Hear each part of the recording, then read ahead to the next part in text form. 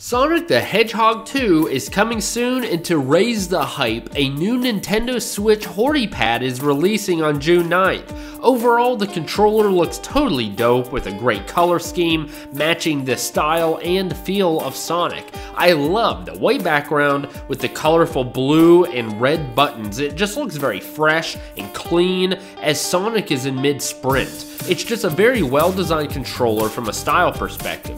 I mean, look how gorgeous this is. The stylish lines, the defined Sonic character, wait, what? What is that? Is that Sonic's analog stick? If you know what I mean? No, it can't be. Who approved this? Hey Sonic, is that an analog stick in your pants, or are you just happy to see us? And you! That's right, you, the player, are gonna be playing with it. You're gonna be wiggling it around, pushing it in, really torquing on that thing. I wonder if the stick gets more stiff the longer you play on it. Honestly, this oversight baffles me. Who designed this and put the leg right there? I mean, it is the absolute worst placement possible.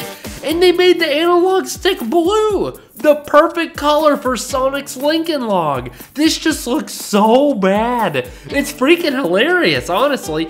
I'm gonna buy one for this reason alone. So maybe it's actually a good business move. Regardless of this mind-blowing oversight, the controller really does look pretty good and should be a welcome addition to the controller family. Most HORIPADs are right around $40, so this may make the decision to buy this one really hard on you.